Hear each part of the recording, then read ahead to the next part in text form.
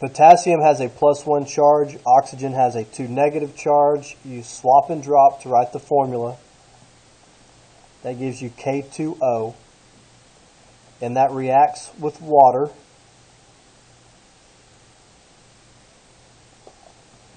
And you want to go to your post-lab number 1 from the Conservation of Mass lab to try to figure out which reaction this is so that you can predict the product.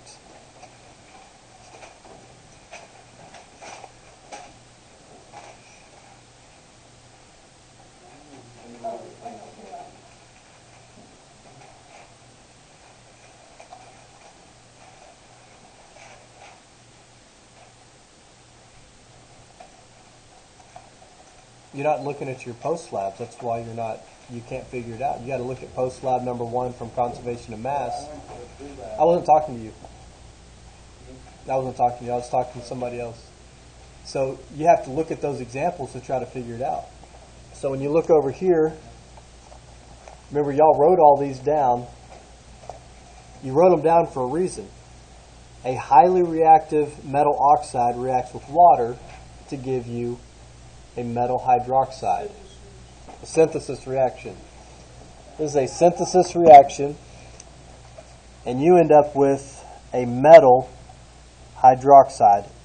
And since our metal was potassium, it would be potassium hydroxide. Potassium has a +1 charge. Hydroxide has a -1 charge, so there's no need to swap and drop. All we need to do is balance it. So how do we balance it?